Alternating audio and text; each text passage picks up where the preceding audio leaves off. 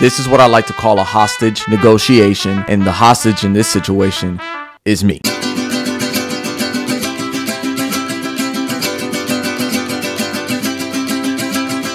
And the reason my life is in danger right now is because of the person that's running the show. The person with the demands. The person that will determine the outcome of this situation, because I'm not in full control of this one, guys. Mama is.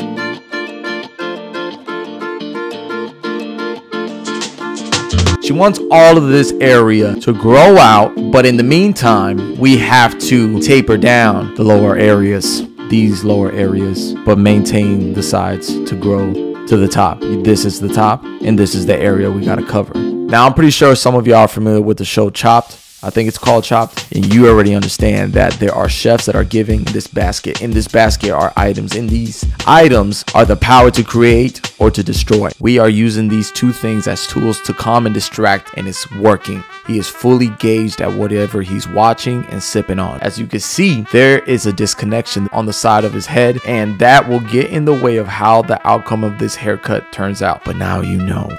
And now you know what this means. Where we stand, what I'm about to say. What I'm about to say is this. Mom, hear me out. But wait a minute. Mom's not even here. So now we're going to have to take a gamble. The husband needs to take the heat for this. Cool. Things are starting to play out. They're starting to lay in place. And while I'm here, guys, I'm just going to go ahead and sneak in, try to get this front area a little bit more, you know, symmetrical on the partings. I did say something to the messenger, to the husband, that it made more sense bringing this down. The same principle as the side is being used for the front. Now, I got a question for you. Do you stamp your area in, your bald guideline in, with your hitters, or do you stamp them in with your slackers? Your hitters are the ones that will get that lineup crispy. They are specifically used for the lineup typically, but there are people out there. These people are crazy. These people are willing to sacrifice their hitters for the greater good. The greater good meaning the rest of the haircut. So are you a risk taker, or do you stamp them with your slackers? The ones that are just sacrifice for the bald guideline, because you don't want to play that. You don't want to sacrifice your hitters. You know how difficult it is to set that blade. Although the technology to set these blades has improved, we understand that once those hitters are in your hands, you don't want to lose them.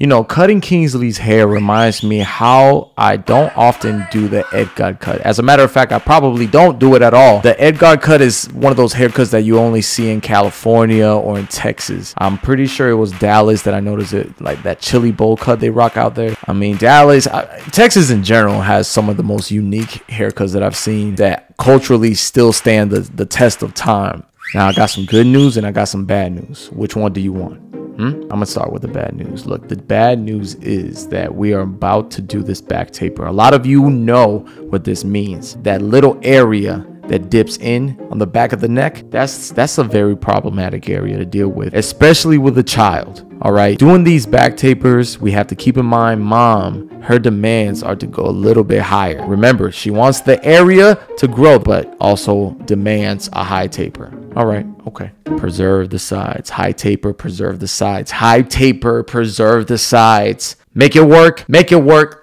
Make it work. In doing so, we are going to use a high guard to create that boundary, then merge it by stacking. But stacking guards is not easy, especially on a 2-year-old. Now, Kingsley has been sitting here for longer than 15 minutes, folks. I need you to understand.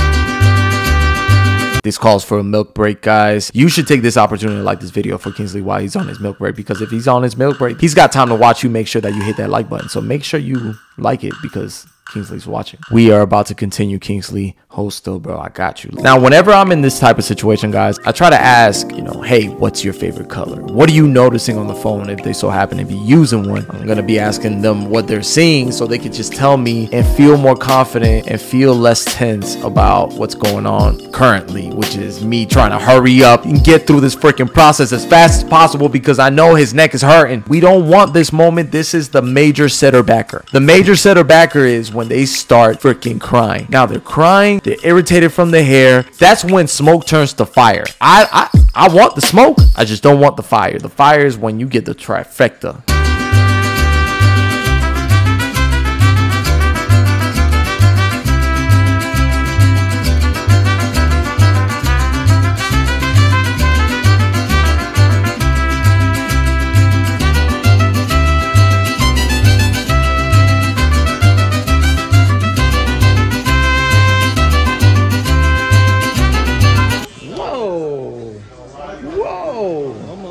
Me and Kingsley's dad try to work together to get this freaking C cup nice and precise, but Kingsley's dad wasn't enough anymore. The bottle isn't enough anymore. The freaking phone that works for any little kid, shoot, any human being, is not working anymore. So we're left with no other choice. The one that's making the demands has to step in to make sure that things get taken care of, and I need all the help I can get. The thing about this C cup game, guys, you know, it's a little subjective to some barbers out there. You know, some people just start from the bottom and curve all the way through, and some people like to create those little reference marks to then later, you know, merge it in the middle, kind of like how I do with those fades. I like to do that. Option B, second one. That's the one that I take to later come back in detail with a razor. But you know, although I love using razors, I'm not really prepared to use it on Kingsley, so we have to do the best detail we can do with the hitters that we have. Although I must say I got some new hitters, I didn't get to use it on Kingsley, but just know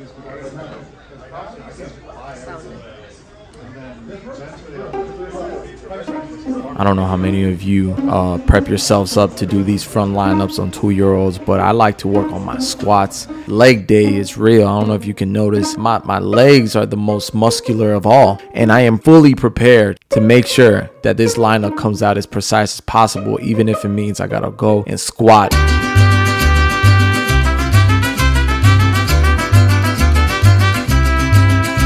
Now, I'm sure you remember when I mentioned previously that I wish I would have wet the hair.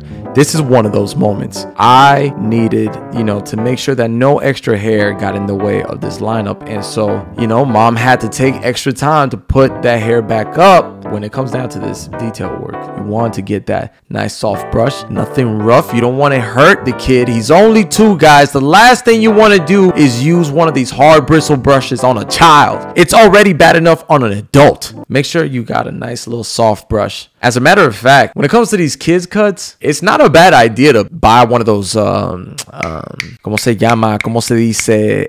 El broche ese de los bebés, que se puede comprar de Walgreens. Recuerda que eso ayuda para que el bebé no llore.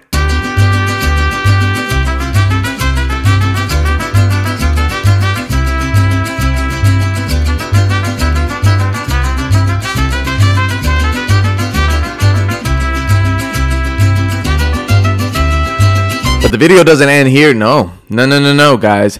Mama didn't want to just end it with Kingsley. She had one more demand, one more request, and that was for her husband to get a haircut. She was tired of his hair being long. She was tired of looking at it. All I know is this. I know you don't want to see this, bro, but hold still. As a matter of fact, close your eyes. I got something for that. Well, Luke has something for that.